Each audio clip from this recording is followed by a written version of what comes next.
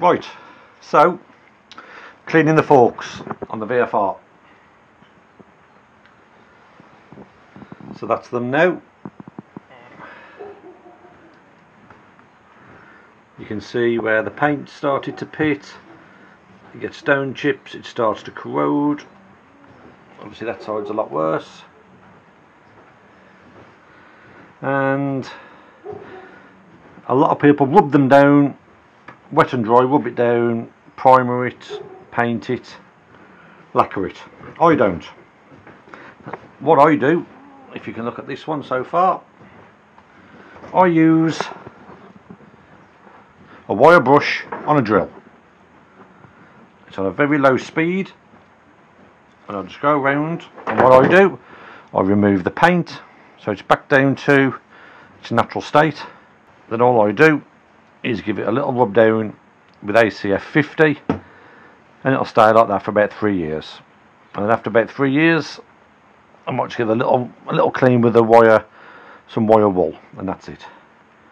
Every single bike I've had, that's exactly how I've cleaned the forks.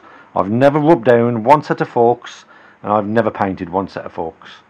You know, I'm not saying that's the right way of doing it, that painting them is the wrong way. That's the way I do it. It's the way I've always done it, and it's the way I'm always going to do it. For me, it works a treat. Actually, I've got some footage of the Fireblade.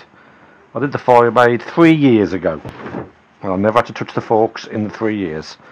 So, if I've still got the footage, I'll put that up now of the Fireblade, and what I'll do, we'll have a little go on this one so you can see the process. And here we go.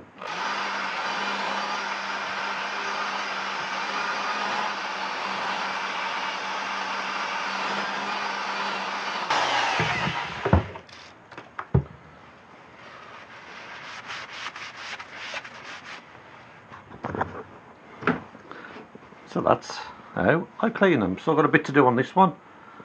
So we'll finish these off. I will have a look when they're done. There we go. They are coming up just nice. Bit more cleaning on this one. But those, compared to what they was, are looking a lot better.